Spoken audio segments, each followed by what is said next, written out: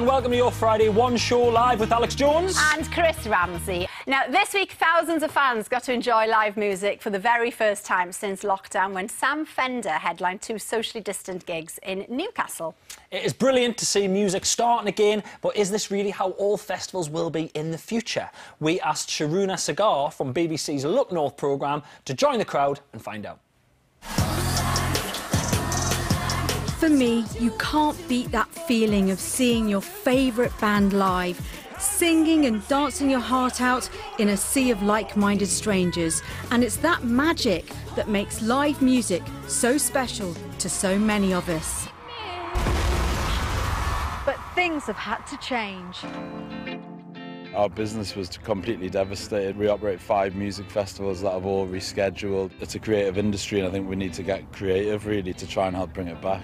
In my city, Newcastle, the first dedicated socially distanced arena has been created, giving people the opportunity to actually see live music during the pandemic. The platforms are raised and then as you go down to the front they gradually go down so people are on the grass right in front of the stage, and it just provides a safe barrier to keep people apart. People are wearing masks and everyone's really compliant. It's working really well. Ordinarily, how many people would the site hold? 30 to 40,000 people on a general day, so we're only putting 2,500 in. Can you make money from that? Only over a month, so the economies of scale are obviously much better over that period of time. The artists all want it to happen, so we're all prepared to take a cut in fee to make it happen. Tonight's act is Sam Fender, but with nearly a month left to run, other acts include Two Door Cinema Club, Craig Charles, The Libertines, Supergrass, Bill Bailey and Maximo Park. People rely on us for an income, from cleaners to everyone on site, really the people who've built the site. By bringing this back, we can obviously bring income back to those people who've worked so hard for us over the years. To ensure that all the gig goers are safe, some new procedures have been put in place. Tickets have to be purchased online, ticket holders must arrive in their own vehicle at a specified time and park in a socially distanced car park. Each group will have their own personal viewing platform to watch the performance while maintaining a safe distance from fellow music lovers. And only one person can leave the platform at a time during the concert. But none of that seems to be bothering people here tonight. Excited! We need some live music. It's going to be the future. Love this! And being able to sit down and just like watch from here, it's amazing. It's going to take getting used to, but the music's still there. I like this, and I don't know why I like this. I tell you what, you're getting old and you want to sit down. Are you big Sam Fender fans then? Yeah. Who's the biggest Sam Fender fan, do you reckon? My mum. Your mum? You got to see him in an outdoor environment like this, so close to his hometown. It's like once in a lifetime experience, really.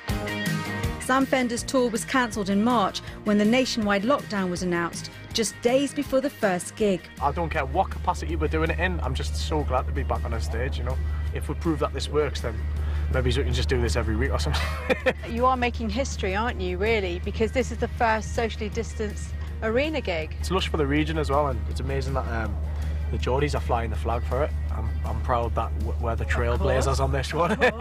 We will get back to normality at some point with gigs, and eventually we will be out in fields, but it's nice to just know that this is the first step towards that. So how are you feeling about your gig tonight? I can't wait to get out and sing these songs. I'm going to go for it tonight. Your fans have missed you. I've missed them. Break a leg, as they say. I'll try not to actually break a leg. Actually, no, don't do that.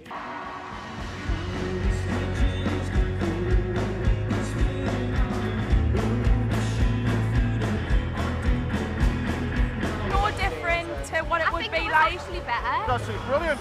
Really, really impressed how they've kept everyone apart, but actually feel like you're all part of the same thing.